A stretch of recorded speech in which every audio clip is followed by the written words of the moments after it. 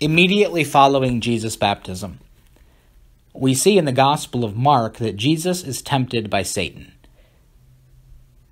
Satan understands the power given to the Son and wants to exploit it for his own reign of terror on earth. All Satan wants is for Jesus to use his God-given gifts for himself. All Satan wants is for Jesus to become selfish. In the end, Satan does not get his way. He is not craftier than Christ, and he is not able to get Jesus to forget the reason why the Father sent him into the world. Jesus sees through Satan's deception and comes out on the other side now ready to do the work that the Father has given him to do. Immediately following the temptation, and wrapped up as nicely as a thesis statement for the gospel, Jesus proclaims, "The time is fulfilled, and the kingdom of God has come near. Repent and believe in the good news."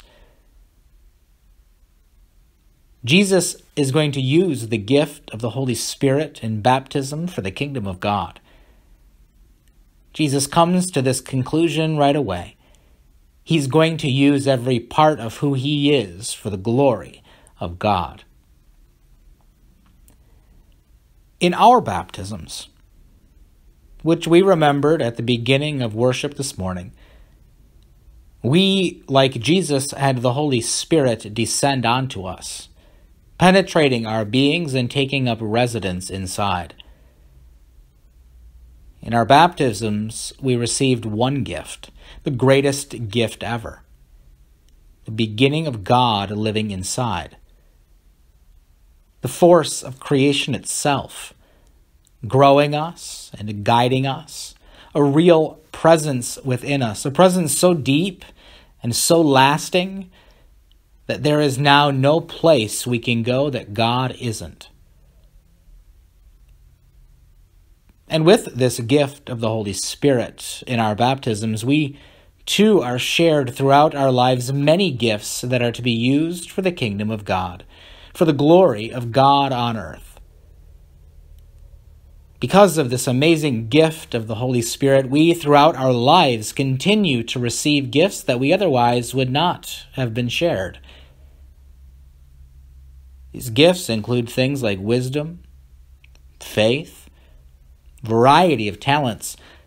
But let's not forget about our families and careers and finances, those sorts of things too. For they are all gifts from God and therefore are intended to be used for the glory of God and for the kingdom come. You see, biblically speaking, these gifts aren't ours to keep for ourselves. We are filters through which God shares these gifts with all. God trusts us to be faithful and wise, to share with others as God has shared with us. As baptized people, we believe that these gifts are shared through the Holy Spirit for a purpose. They are to be used for the same reason that Jesus had: to proclaim to the world that the time is fulfilled. The kingdom of God has come near. Repent and believe in the good news. Our gifts are given to us in order that we may be able to live in the kingdom of God and share with others the glory of this experience. The problem with this is that naturally we try and hoard our gifts. We try and keep them for ourselves. Too often we live our lives outside of the kingdom of God, living in a world where we believe in scarcity over and against God's abundance.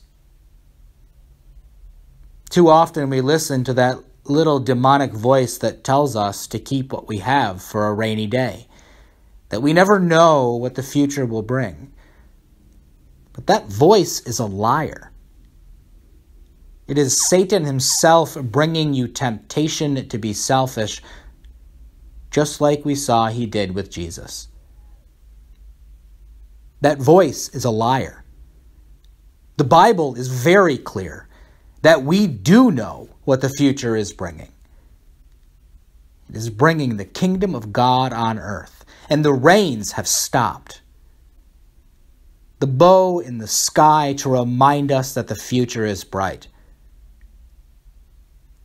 That voice is a liar. It is Satan trying to keep you from living in the reality that Christ has brought to us on earth, the reign of God, as it unfolds into every corner. Satan wants us to become selfish. He wants us to be turned in on ourselves, telling us that we are first. And only after I take care of me, then should I offer what is left over to share. The kingdom of God works different than that. The kingdom of God is the place where we live in God's abundance, discerning the gifts that we have in ourselves and in others, and helping each other to live in the peace and the harmony that we believe Jesus Christ actually brought through his life, death, and resurrection. Satan wants us to be selfish, but God has started a new way of life for us in Christ. To keep what God has shared with us to ourselves is sin. Luther pointed this out, saying that sin itself is a curving in on the self. Original sin is that we are worried about the I and not about the other. However, in Christ, we are able to start to live another way of life. In Christ, we die to sin. The old self is drowned and comes to live in the beginning of the resurrection. The new self, imitating our Savior Jesus Christ, who sets the self aside for the greater good. The new life in Christ that we are brought into in baptism allows us to live the altruistic, self-sacrificing life that is worthwhile. It mimics, or at least tries to, the life of Jesus Christ. Now you might say that living a Christ-like life is impossible. Who is going to actually trust that we can die for the kingdom of God and then just resurrect? Who's going to believe that the world really is becoming the kingdom of God on earth? What fool would believe that? Can't they see the storm clouds on the horizon? Don't they see the graves where those so-called heroes now lie? Who is going to believe that? Well, my hope is that we are. Because that is what it means to be a Christian. It means dying to sin, living a new way of life, and sharing with the world the gifts that God has trusted us with. Like Jesus, we are tempted to use our gifts for ourselves. We see and experience things that we fear, and they often have an effect on us. We try and hoard our acorns like the squirrels in the fall. But also like Jesus, we don't have to let what this world shows us define our lives. Instead, we can let the promises of God define our lives. Instead of worrying, we can set our cares on God and have faith that God loves us and will never leave us alone. Instead of giving into the temptations of the little red devil standing on our shoulders, we can trust that the God who created everything has filled our hearts and set them up as home. And that what is inside of us gets to define us and how we act. All Satan wants is for us to turn our backs on our Creator, to think about ourselves and to use the gifts of the kingdom of God for his evil kingdom that he dreams of.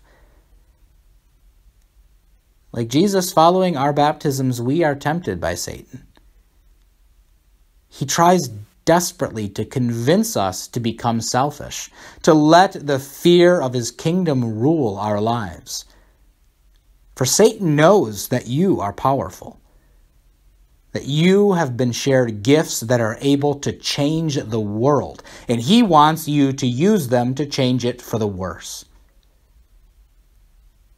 He wants us all to become selfish, turned in on ourselves, taking care of others with the scraps that we have left at the end of our feasts. And oh, is he willing to give us those feasts and fat bank accounts and the luxury that we desire if we just turn to him in our fears. Every single day we are tempted by Satan. We are tempted to use the gifts of God for ourselves and only then share what we feel is excess. Satan is cunning. He knows our weaknesses. They are tailored special for us.